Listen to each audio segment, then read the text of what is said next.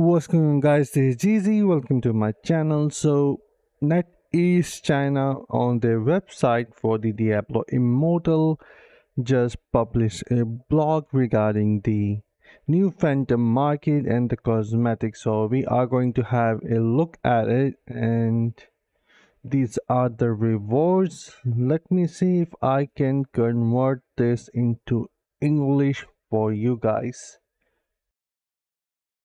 Alright, I just did some translation here myself, and as you can see, Xiaoyao, or if am not pronouncing it right, that is the name of this new set, and it has some swords as well, but my guess is they are going to be limited, or I'm not sure. It hasn't came out on the Blizzard blog yet, so this is the best we can get, and the translation is not quite right here, but there are a couple of rewards. We can see the main cosmetic, the portal, ultimate abilities, emoji, then there are three normal cosmetic with their main hands weapon as well, and then there are some more rewards for unlocking these tiers, the normal cause, the portal, and then more emojis and another portal. And these are really weird names, but anyways, let's move forward what we have.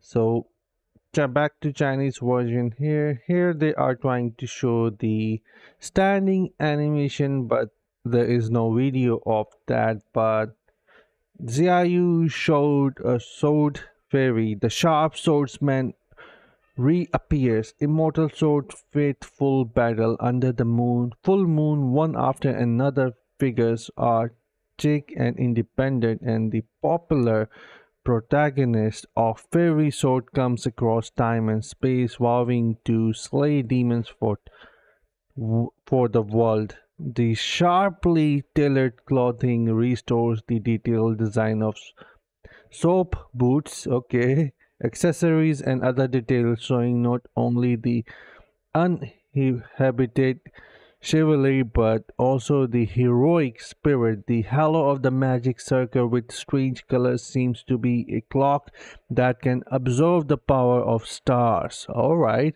I think they are talking the one we can see behind the head, recreating the fantasy aesthetic of the oriented fairy tale, the legendary fashion of and sword linkage. Xiaoyu Xingxin, or I'm pronouncing it wrong, I'm sure, is based on the classic game IP Legend of Swords and Fairy.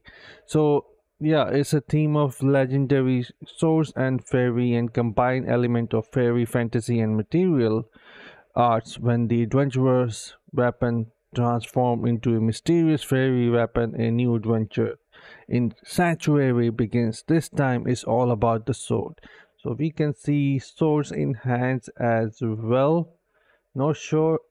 Yeah, that's barbarian going to use sword, so definitely looks great with the barbarian. That's monk there, and demon hunter is in the middle, and we also have a video there going on. So this is going to cost us $170 to get. This is Blood Knight and Crusader, quite shiny in my opinion, just looks like a star. The cape behind both Crusader and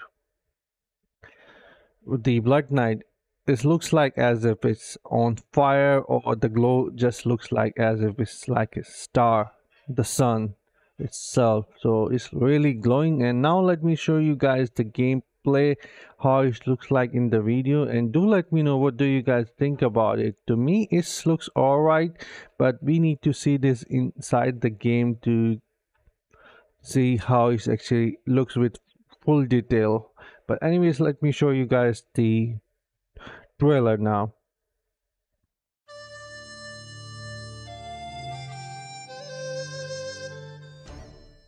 So this is the portal, looks really nice. So some source behind wizard looks kinda alright, not bad. And the trail is really nice here for the glasses. This is Blood Knight. Cape is looking really nice, but overall looks is not that fancy, but I kinda like it. This is Demon Hunter. The cape is on like fire, looks nice. This is Crusader. Kinda looks alright, not that awesome, but not bad either. This is the male version, I think, yeah.